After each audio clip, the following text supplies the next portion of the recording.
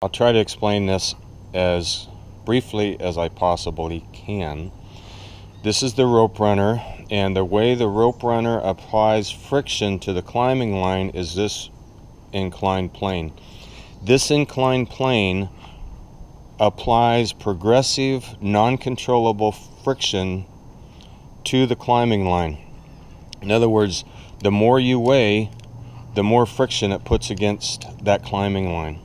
And it does that by squeezing this pulley against the friction block on the body of the rope runner. This is the tending point that is most commonly used.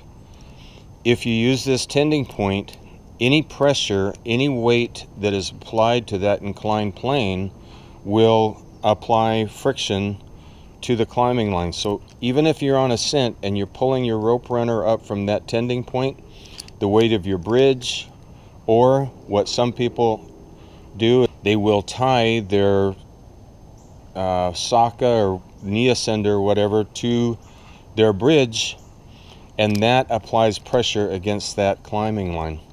So what this tether does is it lifts that inclined plane, it lifts that carabiner up and opens that gap as much as possible and eliminates as much friction as you can on the ascent.